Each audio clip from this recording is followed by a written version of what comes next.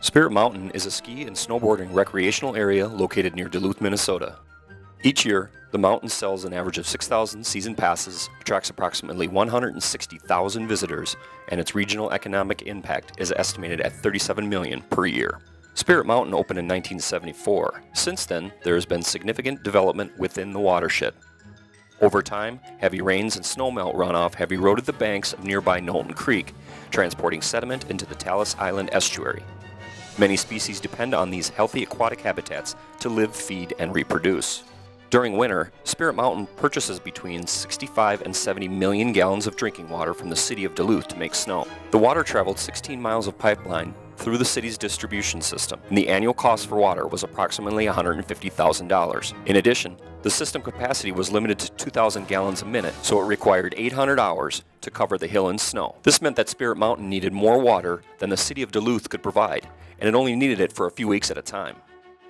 Also, the city's treated potable water could be put to better use serving Duluth's residents, industries, and public safety.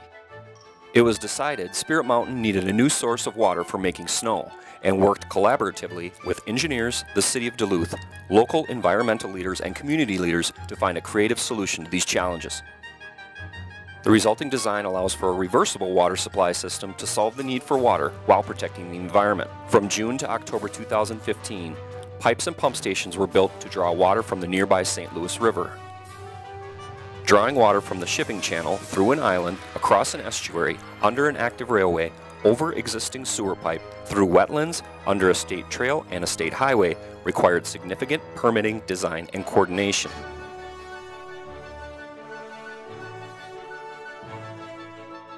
The project is now complete. The results are dramatic and include a projected $200,000 in annual savings, 1 mile of dedicated pipeline that doubles the water capacity to 4,000 gallons per minute. This means it takes just 400 hours to cover the hill in snow.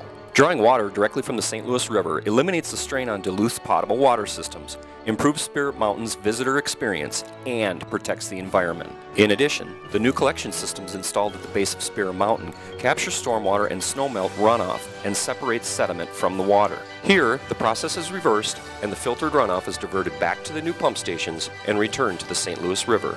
This process protects the banks of Knowlton Creek from erosion and the Talus Island estuary from collecting harmful sediments. This water infrastructure upgrade was made possible by the following financial contributors and project partners: